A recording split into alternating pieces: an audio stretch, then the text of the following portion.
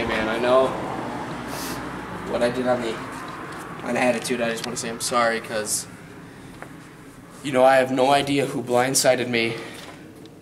You know, and it was itching at me, and I just kind of took it out on you, and I'm sorry because you are my tag team partner, and I should care most about you right now. It just got to me. It's probably Firecracker. Somebody just upset that I'm better than them. Yeah. So, I hope you have a good match. Yeah. We'll do good. Yeah, I'm sorry about what happened to you. I had no reason to just, yeah.